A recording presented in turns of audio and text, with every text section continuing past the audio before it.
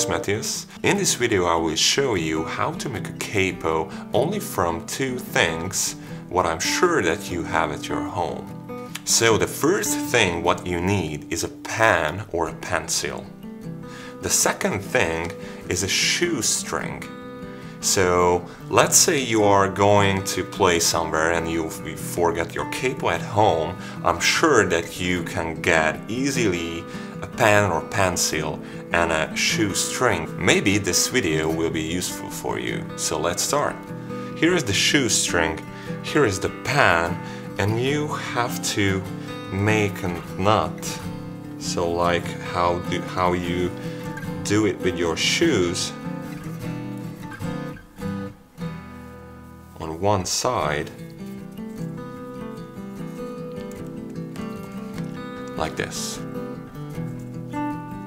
After, let's say, you need the capo on the 3rd fret.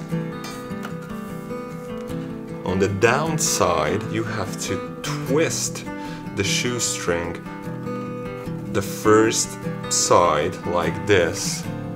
After, the second side of the shoestring.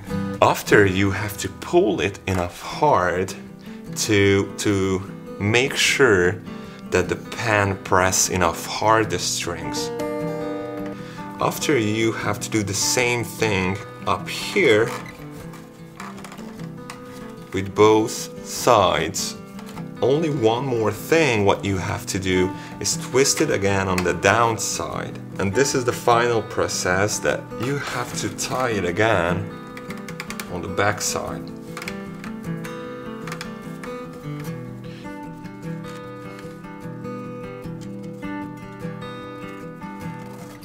And you are good to go.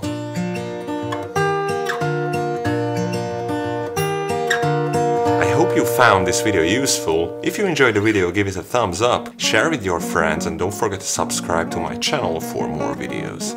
See you in the next video. Bye.